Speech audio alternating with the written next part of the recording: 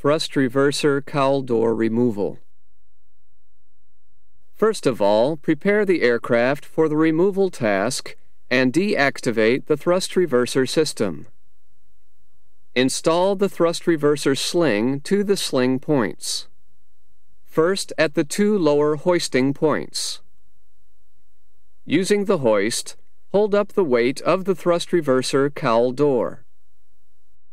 And after having removed the hinge access panel from the pylon, attach the last hoisting fixture to the thrust reverser hinge upper beam.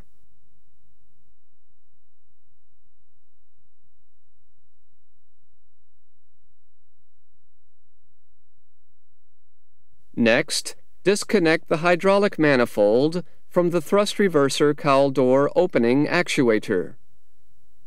Install the protective caps.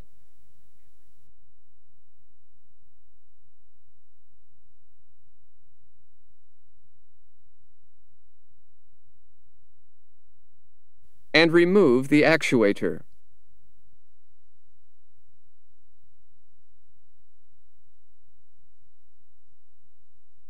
On the thrust reverser system, disconnect the electrical connector from the electrical receptacle. And disconnect the deploy and retract hoses from the upper actuator. Then gain access to the pylon hinges and remove the 4 hinge bolts and nuts.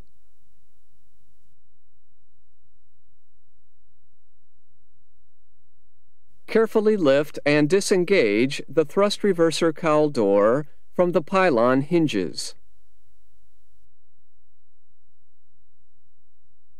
Remove the cowl door, taking care that it doesn't hit against the slat surfaces. Finally, lower it onto its dolly.